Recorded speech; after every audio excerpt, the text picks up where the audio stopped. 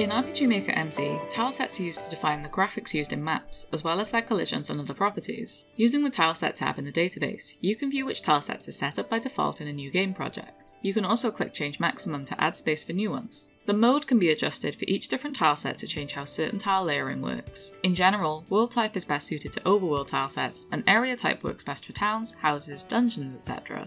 The A tiles are usually the lowest layer of tile.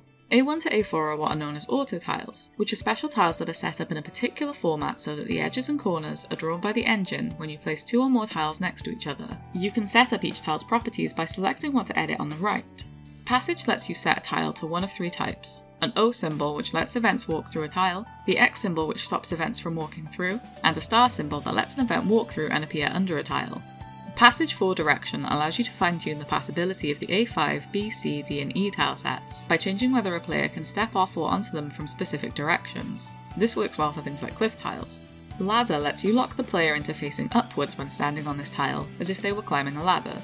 Bush causes half of an event standing on the tile to become half transparent. This works well for long grass or swamps.